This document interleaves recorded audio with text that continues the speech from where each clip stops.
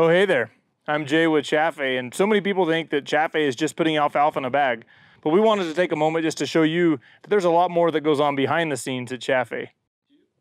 So one of the nice things about having a wide assortment of forage products for your farm or ranch is the fact that we're able to hand pick what you're looking for. Right now we're sitting in front of some 21 bale bundles. This is premium small stem, lots of leaf. This is third cut alfalfa. And when people are trying to figure out what's best for their farm or ranch or the animals that are on your farm or ranch, we have the ability to make sure that we're finding the right protein or relative feed value that's going to work best for your animals. Go over and look at some big bales. So for larger farms or ranches, a lot of people have been trending towards the 3x4 bale. This is a roughly 1,400 pound bale of alfalfa. This is a premium stack, very small stem, lots of leaf.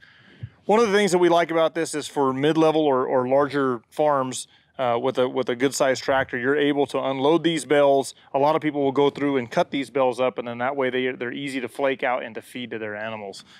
The nice thing about farming in this location, and geographically we have no blister beetles. We don't have to worry about a whole lot of rain today. It's kind of overcast, but it's been nice. With the limited rainfall, with minimal insect pressure, it's been really nice for us to be able to grow a premium product just like these 3x4s. We're gonna walk across the other barn. Let's go look at some 4x4s. Oh my gosh, Becky, did you see the size of her bale? We're in the big bale barn. These are the 4x4x8 bales, and these things are gonna weigh close to 2,000 pounds. Again, this is a premium stack of hay, small stem, lots of leaf. We do have other assortments of this hay as well, all the way down to what we would call a cow hay, where it's been rained on a couple of times. This hay has not been rained on. One of the cool techniques that we use here at the farm is we actually use purified water, and we run that through a boiling system or a steamer, and we create our own humidity. Since it's so dry in this climate, we create our own humidity, and what it does is it locks the leaf into the bale. That moisture that we put into the alfalfa actually dissipates during the day when we come load them the next day out of the field. These are completely barn safe. You're not gonna have to worry about something spontaneously combusting in your barn. Everything is checked and probed before it goes in, as well as on the machinery. We actually have a microwave type system that goes through and checks the whole entire bale to make sure that we don't have a wet spot that would get us all in trouble. We're gonna go from here, we're gonna go look at some off hay, some stuff that's put up at the same time of year that might have gotten some rain on it. The price point not only is going to be lower, but at the same time, this might fit something else in your operation. So you look at this already and you're thinking, oh my gosh, what's wrong with this hay? Well, we actually caught a little bit of moisture one night before we were baling, and so it's ending up bleaching the hay.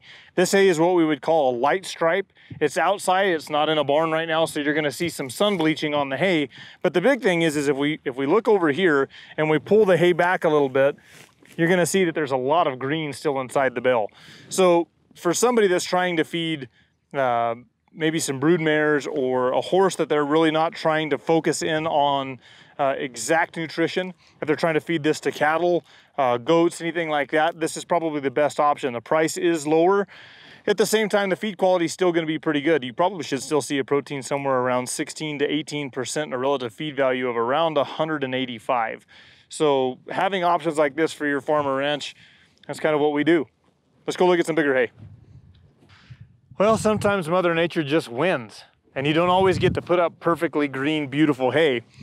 That's good for you though, in the fact that if you're trying to feed some livestock and you're looking for a affordable alternative to feeding good quality alfalfa, we've got that as well. This is what we would call a heavy striped cow hay. This has been rained on. We raked it over, let it dry out, make sure that the hay is good, dry, and cure. Then we put it into these 4x4 bales. Again, with all of these sizes and all of these quantities that you're looking at, you can get any type of quality and size that you want. So if you want this quality of hay in a small bale, we've got it. If you want this quality of hay in a 3x4 bale, we've got it, and vice versa. So whenever it comes to making sure that you're getting the hay that you need, make sure that you call and reach out to your feed store or to your rep. Discuss what you're really feeding and what you're trying to figure out is best for your farm or ranch. With a protein value of about 16% and a relative feed value of about 165, this is probably going to be a filling option. I wouldn't recommend feeding something like this to your horse, but a ruminant animal, this would be more than fine for. So many people think that Chaffhaye is just alfalfa as well, and we do an assortment of different things from oats to beardless wheat to teff grass, Bermuda grass, Sudan sorghum. what we're able to offer is all of these different classes and all these different sizes of feed. So if your operation is needing a mix and match of different things, we're gonna have that. Right now we're standing in front of some beardless wheat. This is beautiful green beardless wheat. There is no beard inside of this that you're gonna have to worry about for your animal. A lot of people are using this as a filler for brood mares, also for weaning calves and things like that. If you want a quote on some beardless wheat hay, give us a shot at Chaffhaye. So Chaffhaye is kind of like one of those big club stores where if there's something that you're looking for at a discounted price, we're going to be able to fill your shopping cart. Not only that, we're going to send the shopping cart straight to your farm or ranch.